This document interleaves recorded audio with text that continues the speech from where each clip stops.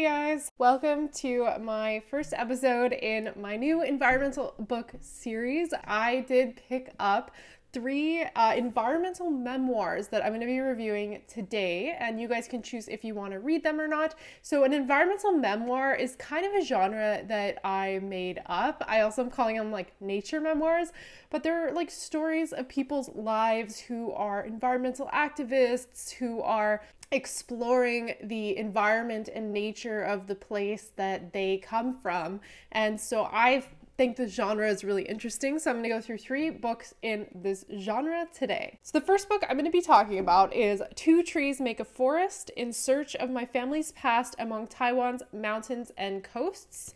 So the first thing I thought about this book is, look at this cover. This is a absolutely gorgeous cover. Like, this has to be one of the prettiest covers of like any book that I've bought in a really long time. I love the colors, even though that doesn't really say what's on the inside, but I just want to say I am judging this book by its cover. So this book is a memoir about a woman who is feeling the emotions of longing and disconnection from, I guess I'll call them ancestral lands.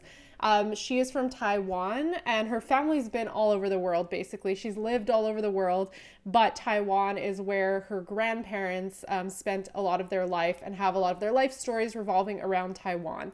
But a lot of people coming from an immigrant family might relate a lot to this book because it talks a lot about that feeling of loss, of, you know, exploring somewhere where your family is from, but you don't have a lot of personal experience, but you know, you have so much connection to this land and this nature from generations past. So I think that's a really interesting concept, and it's something I personally relate to as well. And also, I rarely see nature memoirs that are set in anywhere in Asia.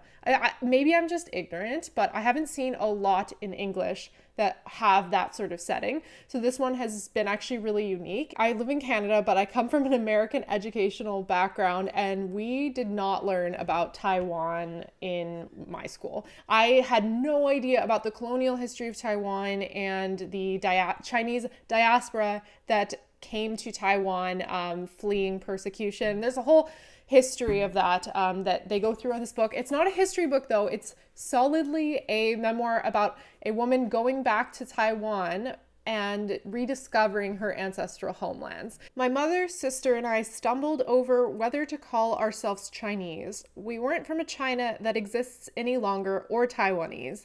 No single word can contain the movements that carried our story across waters and across continents. The story of her grandparents and the history of Taiwan is overlaid with this modern context of her exploring the mountains and the island and going backpacking and learning about the birds, learning about all the vegetation and the botany. So she's discovering this while also tracing the family back through her lineage. There's also a decent amount on colonialism and how colonial scientists have structured the conversations around botany. Like, a lot of the names of these plants in Taiwan are actually named after colonial people who might not have even set foot on the island, which I think is a really good topic, and I actually wish she expanded on this a little bit more because I think that topic is really interesting. As scientists, it's important to understand like how much of science has been based around colonialism and imperialism, and European scientists going to, you know, these different countries as part of imperialist missions and, you know, naming and discovering all the plants. So I wish she went a bit more into this, but overall I would give this a 4 out of 5 stars. I think this was a really beautiful read. It was a little slow. And you know, actually all of the books that I'm talking about today went a little slow, and I think that's just part of nature memoirs, is they're a bit slower paced. It's not suspense or mystery or anything like that, but I think it fit really well with the subject, and it was actually a really relaxing read. I read this one before bed, and I really enjoyed it, and now I want to go to Taiwan. So that one sold me on wanting to visit Taiwan. So I give this one 4 out of 5. Next book I'm going to talk about is Grass, Sky, Song: Promise and Peril in the World of Grassland Birds, and this is by Trevor Harriott. So this book was interesting. It was recommended to me by Connell. Hey Connell, if you're watching this. So this book is about the hidden beauty of the prairies. and the simplicity of just tuning into what's around you. And I think this book was really needed. I think that a lot of people don't appreciate the grasslands. And as someone who's worked across Alberta and Saskatchewan, this one actually really hit home for me because I recognized a lot of the places that the setting was and a lot of the birds. And so I definitely could relate to this one as far as seeing the beauty of these places that are totally overlooked, because there are people who think the grasslands and the prairies are like wheat fields. A wheat field is a cultivated land, and that's not native prairie. I mean, I probably thought the same thing too. I just didn't know enough about grasslands. And so this one is a good book if you're really interested in native prairie. And each chapter is split up by these little species profiles with illustration of the species and a bit of information about each species. And I'm not talking about like informational like bird book. It kind of comes to you like he's teaching you about these species from the perspective of someone, like if you were actually going to go bird watching out with them, and is going to talk about like, oh, what, you know, this species reminded me of being a child on the prairies because every morning, you know, when I'd go out to milk the cows, I would hear this species. So it's more like that rather than the informational rundown of each species. I will also go through some of my criticisms of this book. So it was a little slow. You lost me in the middle, Trevor Harriet. I was struggling through the middle. It just slowed down, and it didn't have really much of like a concrete story that tied all the chapters together. So the end kind of picked up a bit, but I didn't agree with his views on what is impacting grassland birds. I thought actually some of them were like a little tough to get through. Okay, here's an example of kind of what I don't agree with. North Americans have come to believe they're entitled to hassle-free, inexpensive food as though it were a constitutional right. Eating more food locally and according to ecologically sustainable practices would require discipline and sacrifice from a citizenry that the marketplace and agri-food industry has rendered lazy, overweight, and self-indulgent.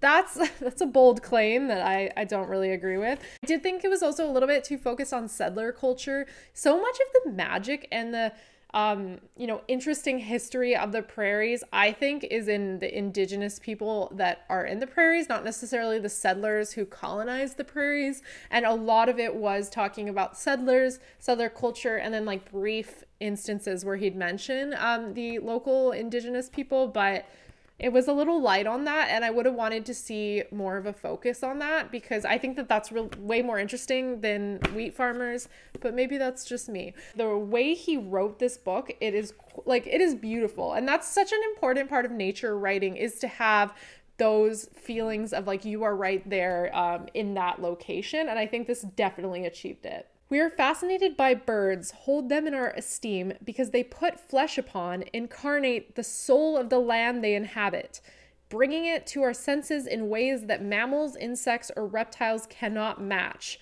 Remove the forest warblers, thrushes, and owls, and the truth of what a forest is and the wisdom it offers is rendered insensible.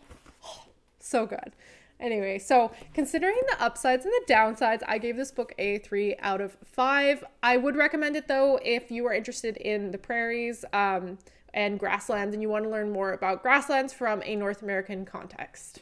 Next book I'm going to be talking about is Oil and Honey, The Education of an Unlikely Activist. And so I actually listened to this one on audiobook, so I don't have the physical book with me. However, I will put the cover right here. So Oil and Honey is written by Bill McKibben, and you guys might know Bill McKibben. He wrote The End of Nature, which has been called the first global warming book written to the masses by some people. And so he's a really famous nature climate change writer. So this is his memoir about being an environmental activist and also being a beekeeper. They do go hand in hand a bit throughout the book. So this one is both a nature memoir and also an environmental activist memoir. So if you're interested in environmental activism, like as a career, definitely pick this one up. I think this one actually runs down pretty well what it's like to be an environmental activist on an international scale. Not like I am one, but he talks a lot about his experiences with that.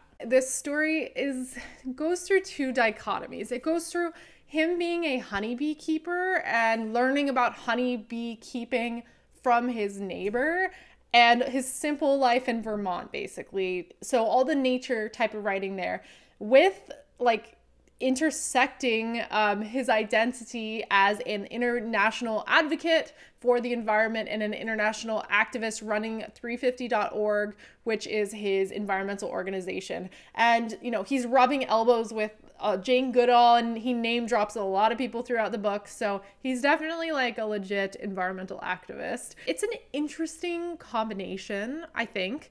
And I do not dislike it because I do relate to the dichotomy of wanting to live this simple life, but wanting to also interact globally to help save the planet. And so that's an interesting kind of combination there. I think I wasn't very interested in his 350.org type of stuff. I don't know if this was just me or maybe it was a little bit too in the nitty gritty of like his business and his charity. But I just wasn't super interested in that part. I thought the beekeeping part was way more interesting, and I kind of just wish this was a book about beekeeping, to be honest. But he is a well-known international activist, so I understand it. I was also a little confused that he was like calling himself an unlikely activist. You know, he was a writer and a professor, and I don't think that's that unlikely. So I was kind of like, I mean, I don't know. It kind of makes sense to me. Like the title is called An Unlikely Activist, but he looks like all the other activists that I always see. So I didn't really get that part. That might just be me. And so I just think that the reason why this book was a bit soured for me is I didn't really like his tone, all the name dropping and all of the kind of like advertising for his charity. This is coming off really bad. But that's kind of just my reaction to it. I didn't really resonate with it very much. And I really enjoy books where I can resonate with the author and I relate to them like on a personal level, and their struggles and experiences are also struggles that I've experienced. And I just didn't really feel that with this book.